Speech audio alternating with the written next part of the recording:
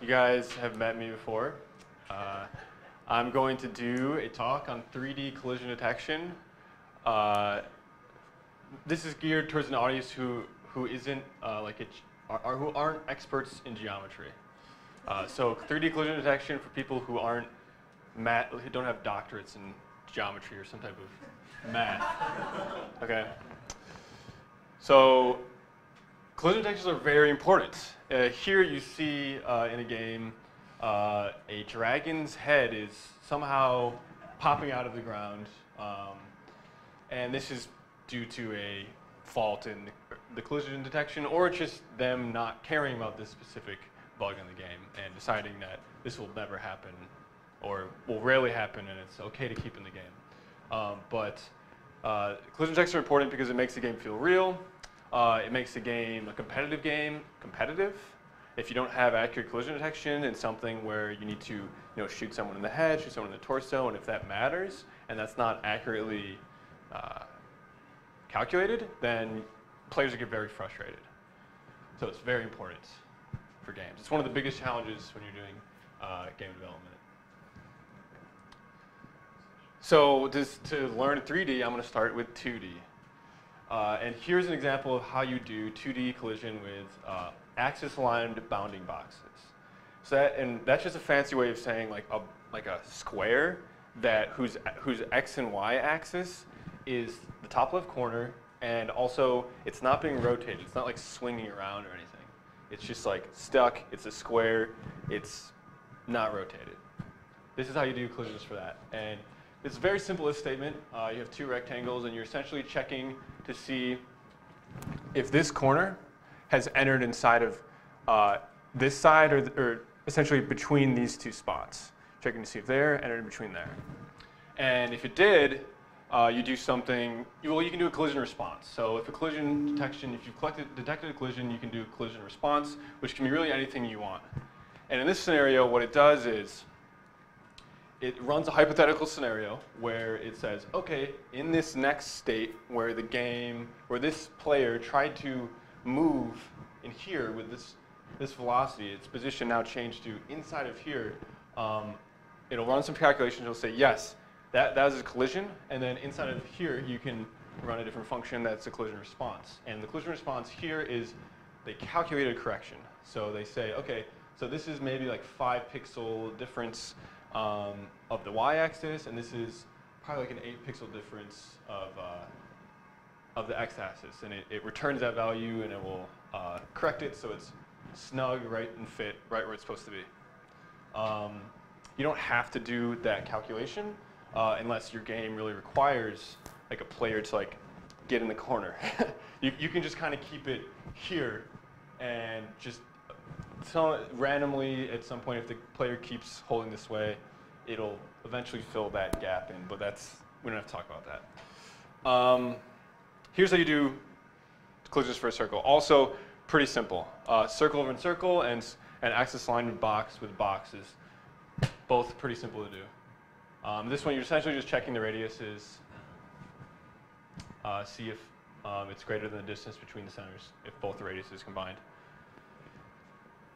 And things start to get really crazy once you start using 2 different shapes. And here is an example of how you do an axis-aligned bounding box square and a circle together. And I'm not going to go through all this code line by line, but basically it's finding the distance between the center of the circle and the corner.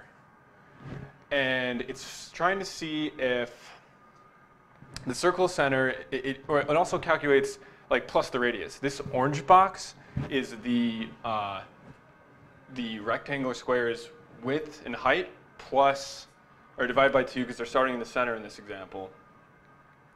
Divided by 2, the xy divided by 2 plus the radius of the circle. So you're already pre-calculating the radius of the circle inside of this box. So you can just check, is the center of the circle inside of this orange zone right here? And that works. That'll get you to this line. Also, the green area is essentially an area where the circle is definitely not colliding with the square, so they don't even run the rest of the code. Because they know if it's in here, it's just definitely not something you need to worry about. There's one flaw if you just wrote this code, and it's the corner here. And because this is essentially right here, that is not being checked. Because when you're adding the radius here, you're adding the radius here, but you're not really checking for this area right here. So you have to do some weird, like, you have to generate another circle and check that circle with the circle coming in. And that's what you get this right here. And yeah, so I'm not going to go into details exactly how that's working. So here's an issue with 2D collision detection, also an issue with 3D collision detection. And it's pretty self-explanatory here. This is a very good image that describes what's happening.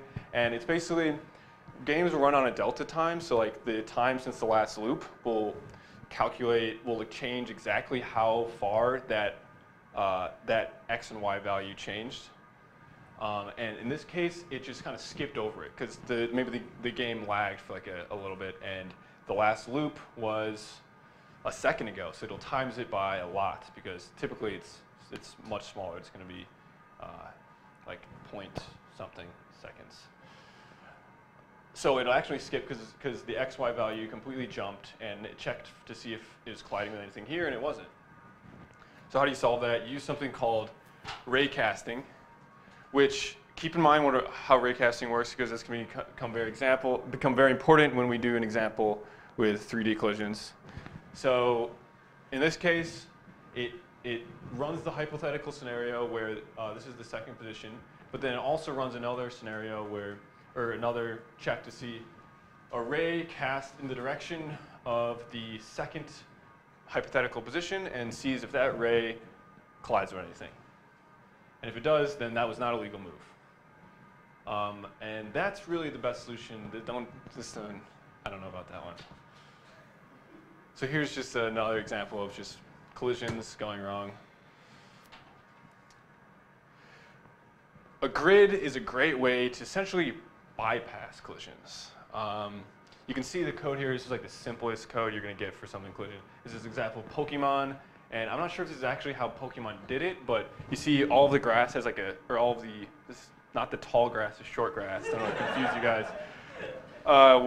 Is a 3, which in this scenario it kind of means that it's collidable would be false. And then there's also A's, which would mean collidable would be true. I don't know if you can really see that too well. And there's also 1s in here, which is probably another type of. So this grid XY will probably have an object in it with a bunch of different information, and a 1 probably means like it is collidable only under a certain scenario. And that is if the player is surfing on a Pokemon, then 1 means go ahead.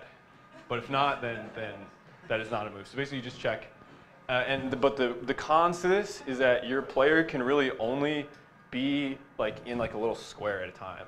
So like, it really makes collisions really simple, but if you're trying to like have a game where people are like stabbing each other like in different places, like the legs, you're just not picking the right way to detect collisions. So, okay.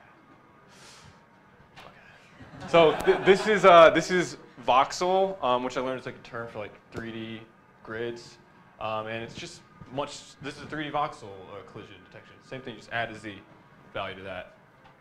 Here are examples of 3D collision boxes. And you'll see here's a box, here's a sphere, and here's a capsule. A capsule is typically used for a player object. You'll have a capsule collider. It's just kind of like the shape of a human. And here's a mesh, which I'm going to kind of show you how you do mesh collisions, but not really. So yeah, here we go. So this is how you do, this is like the most accurate form of 3D collision detection is triangle mesh collisions. And this is how you do it. And if you're trying to do something that accurate, do not do your collisions yourself. Because this is essentially describing how Unity is doing its mesh collisions. And you just don't want to do that. Because people have already built tons of things for that. So just don't do, if you're trying to do something that accurate, don't try to do triangle mesh collisions yourself, please. Unless you're a PhD in geometry and math. And the best way to go about doing your own collisions in 3D is something called ray casting, which they used before to check the difference between those two positions. And basically, I'll just show a quick example so you guys can understand what's going on. So ray casting, basically, it just casts a ray off of each of the this cube's vertices. So the rays getting shot that way, boom, boom, rays are getting shot everywhere. And they're actually all from one position. So if the position of the cube is right here, there's a ray casting that way, ray casting that way, ray casting that way, and all the vertices. And you'll see in the top left corner, it'll tell us when the cube hits when the red cube hits the blue cube. You see, boom, it hit. And what it's checking is the distance between this smaller than the distance between this and its vertice. And that's assuming that this is where the x, y, z position of the cube is. So it's casting a ray, shooting it out to see how far the collision is. It has that information. Yeah, so these are a simple way to do collisions yourself in 3D, but also not that accurate, because look what's happening here. It's not hitting anything else. See, it's inside of there, but it's not hitting it. So it's because no ray, if you think about it, no ray is actually being shot out and touching the blue square rectangle. So yeah, here's just it's not too much code, but it's definitely something to look into on your own time if you are interested in doing 3D collisions.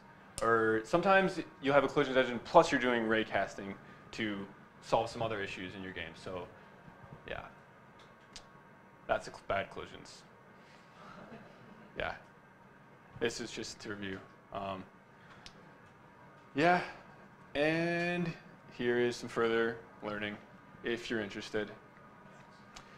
Thank you very much. Oh, yes, questions. But yes, thank you.